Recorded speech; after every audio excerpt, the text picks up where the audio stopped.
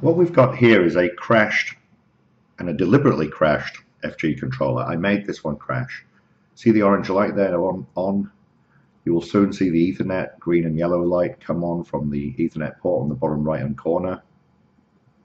And basically what it is the Linux just restarting over and over again. You see that?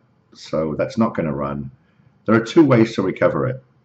If you already have backups of everything, what you can do is just put it back into a factory default station. And that is very, very simple to do. So you can see the Ethernet lights come on and off, and it kind of fools you that it's working, but it clearly is not when that happens. So what you do is go to the reset button, click that once, and then hold down the service button for at least 10 seconds. And kind of behind my finger there, near the relays, about relay number 3 and 4, you will see a red light start flashing.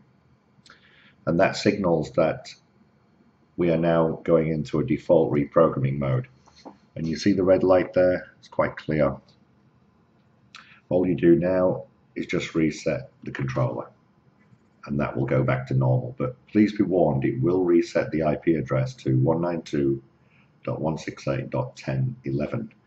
Now, if you have not backed everything up there, what you can do is go to this jumper here. It kind of locks the program in place.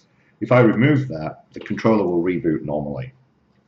Now it's 2 pins, got 1, 2, 3, so it's 2 and 3, 3 being the one to the left-hand side of the board near those capacitors. Okay, and all we do, you'll see the Ethernet lights now are staying on, so we could now access the controller through the FTP. It doesn't mean it's running, it just means you can access the controller through the FTP and recover your files, and also overwrite the controllers. They're located in the MNT folder as a Sedona folder there. Be careful though, you can only overwrite the app file and the kits file. Some of the calibration files for the universal inputs are also in there. It's very important you don't delete those. So I hope that helps you. When I put this back, had I changed those 2 files, it would have gone back normally, and just got to get that on those 2 pins. There you go. So that's all for now.